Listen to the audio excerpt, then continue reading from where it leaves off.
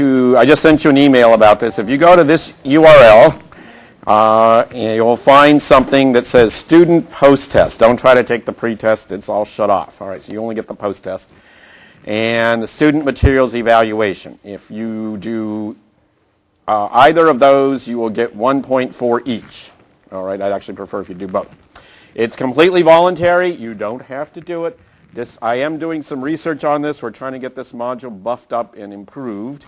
And hopefully we're going to publish it because you might have realized everything we used is accessible to everybody in the world. So I'm trying to show instructors elsewhere how they can do this great module, even if they don't lucky enough to have labs and equipment and mice and all that other good stuff that we tend to have at UCLA. So I'm trying to get it in some kind of shape to send it out to the world and show that it indeed is an effective teaching tool. So if you do that, I'd appreciate it. If you still want, I still have to make this disclaimer. If you still want the extra credit and you don't want to participate, come and talk to me about doing an alternate assignment, which will probably be a one-page paper for each point of extra credit. I have to do this. It's part of the rules. Okay, so that's my pre-lecture, and so let's get on with the real lecture. What I'm going to do in this lecture is I am going to go over what I wanted you to get out of this unit, and hopefully that you did get out of this unit or will be getting shortly out of this unit. So my pedagogical objectives, my teaching objectives, first of all, was to give you a short review of genetics, which should indeed have been a review for all of you. We talked a little bit about genes being linked and linkage, and if genes were linked on the same chromosome, we talked about the fact that we would then predict that we would get a 50-50 inheritance pattern if they were indeed linked. And then we also talked about the fact that that 50-50 prediction doesn't hold up, that it's not quite 50-50, and that's how people discovered recombination, okay? And we also talked about how our recombinant inbred strains came to be. And since I got some questions in lab, I'm going to go over this slide in some detail.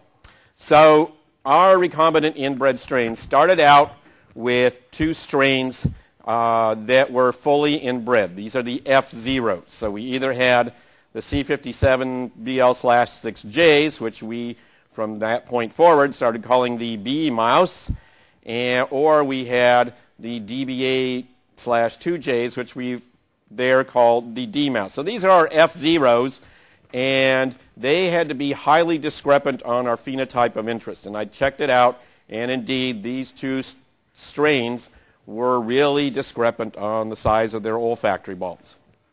All right, so that makes them good candidates for this kind of analysis.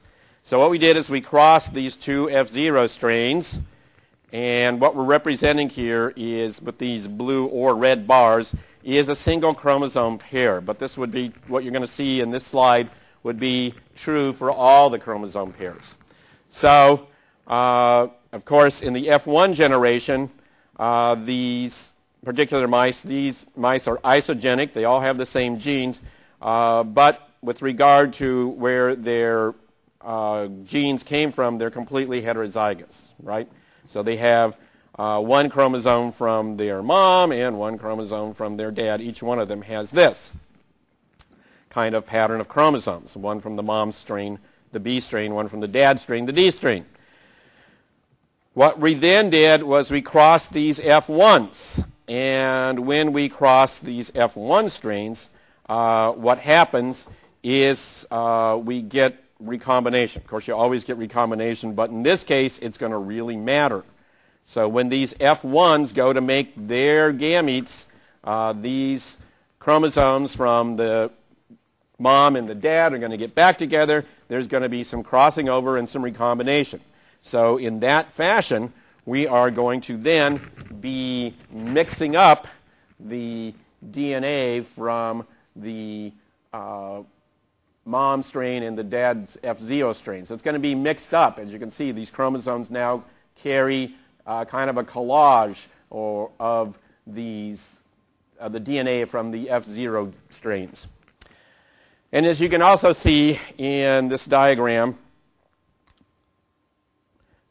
these particular, again, at this point, a particular strain could be heterozygous for a given gene. So let's just take this first character right here, and we see that this individual, let's say that I'm putting my light on a region that would have a gene. Would that gene be heterozygous or homozygous? Hetero, okay. So we don't want that. We want to mix up the F0 DNA in some fashion, but we want everyone to be fairly uniform. All right, and so the goal to get them, how are we going to get all these F2s to be uniform? It's not a rhetorical question. Inbreed them. We're going to inbreed the heck out of them for 20 generations, brother-sister pairs for 20 generations. And what that will do is a given gene will lock into being homozygous. So a given gene will have the same allele. We will still, at the end of 20 generations, have some kind of combination of the F0 DNA. Okay? But, and let me go on to say, every individual within that recombinant inbred strain will have essentially the same DNA. Of course, with some asides, like male and female, obviously they can't have perfectly the same. They'd have X's and Y's. Would be different, but all the other chromosomes should be pretty much the same. Okay? So within a recombinant inbred strain, those chromosomes are the same, but across these recombinant inbred strains, they're going to represent different combinations of that F0 DNA. What we're then going to do is say, okay, so now we're going to see how these different combinations of the F0 DNA are going to have, will they have differential phenotypes back to our olfactory bulbs? Will their olfactory bulbs look different across these different recombinant inbred strains? And if they do, we might be able to nail, in fact we were able to probably nail the pieces of chromosome that made a